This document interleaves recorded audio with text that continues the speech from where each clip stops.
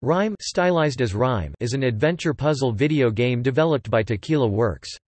The game was released for Microsoft Windows, PlayStation 4, and Xbox One in May 2017, and for the Nintendo Switch in November 2017. The game follows a boy arriving at and searching a mysterious island with a fox-like spirit as a guide. The player guides the boy in solving environmental puzzles across 5 large levels.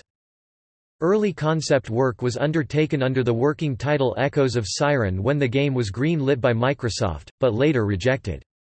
Funding of the game was eventually obtained from Sony for a PlayStation 4 release, with the first trailer released at Gamescom 2013. Tequila Works reacquired the rights to the intellectual property in 2016.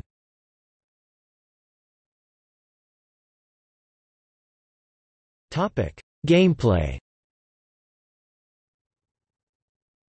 Rime is played with a third-person view as the player controls a young boy who has washed ashore on an abandoned island.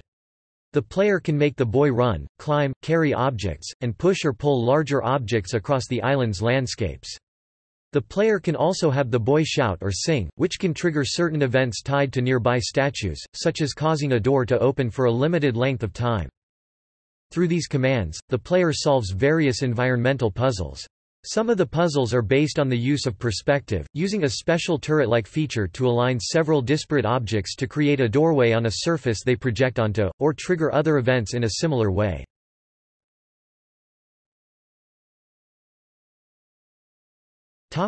Plot.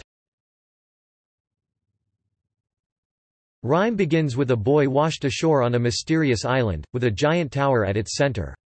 As the boy explores the island, guided by a magical fox, he encounters a mysterious man in a red cape on several occasions but never reaches him. During the progress of the game, the boy has recollections about how he came to the island. He and his father were at sea when a storm struck and his father fell overboard. The boy had tried to save him but could only grab hold of part of the red part of his cloak before the sea took him. The boy now wears this cloth to remember him. The figure in red represents his father, leading him through to the central tower. As the boy climbs the tower, he comes to additional areas, each individually represents the 5 stages of grief. Eventually reaching the top of the tower and exploring the area representing acceptance, the boy is forced to let the fox go as it disperses before him. He returns to the central tower and finds that he is now inverted within it, and climbs back through it, eventually reaching the top, the initial island. At this point, another flashback shows that the story has been actually from the father's perspective. It was his child that had been lost at sea, and the island and tower have been all part of his own mind, coming to grips with his loss.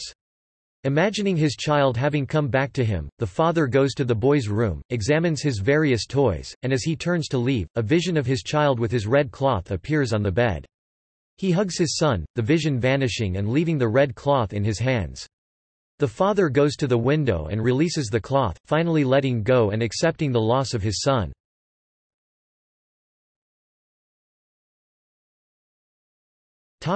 Development.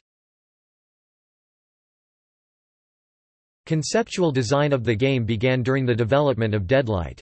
An early iteration was a third-person isometric action role-playing game concept originally under the title Echoes of Siren. The game was to include hunting and crafting elements during a day cycle, preparing for combat including tower defense elements during a night cycle. Other key game elements were to be exploration, avatar development and customization. The game was offered to Microsoft as an exclusive Xbox Live Arcade (XBLA) title and possible Windows 8 game. Initially Microsoft greenlit the game, but the design was later rejected due to a mismatch with Microsoft's Xbox One XBLA publishing policies which emphasized multiplayer and other social gaming. A development budget was approved by Sony, and the game, for a while, became a PlayStation 4 exclusive. By September 2016 Tequila Works had reacquired the rights from Sony which resulted in the game becoming a multi-platform release. The first released trailer for the game was shown in August 2013 in the indie games section of Sony's press conference at Gamescom, showing third-person, adventure video game type gameplay with a cel-shaded art style. The trailer gameplay and art drew comparisons to games by Team ICO, as well as Journey by That Game Company, and The Legend of Zelda: The Wind Waker. The trailer resulted in an initial positive response from journalists. Creative director Raul Rubio has also referenced the films Princess Mononoke, Spirited Away, and Jason and the Argonauts, as well as the artwork of Joaquin Sorolla, Salvador Dali and Giorgio de Chirico as influences. Rubio would later note, in a 2016 interview, that the early trailer created added pressure and noted that it was shown too soon. The game involves a boy who needs to escape an island and a curse.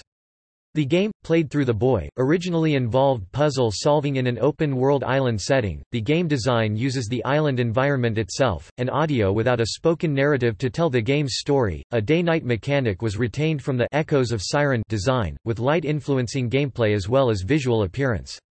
In the progress of development, the original open-world design was lost, converted to a more gated progress and levels in an overworld. Additionally, several game elements were removed such as survival game aspects, including the need to eat and drink, as well as stamina and health stats. The game was released for Microsoft Windows, PlayStation 4 and Xbox One on the 26th of May 2017.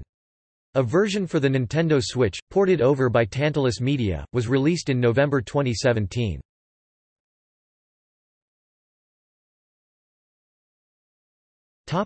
Reception.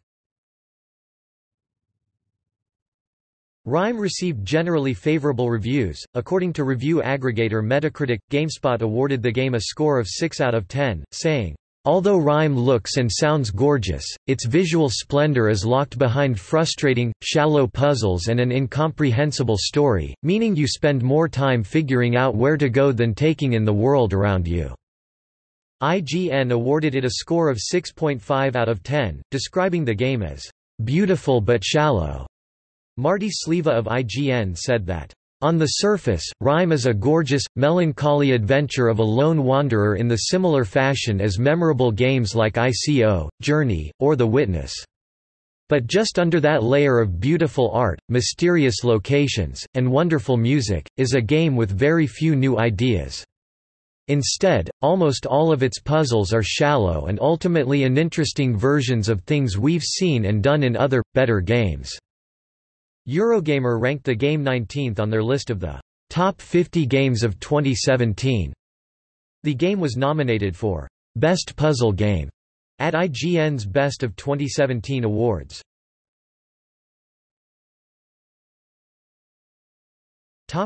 Accolades.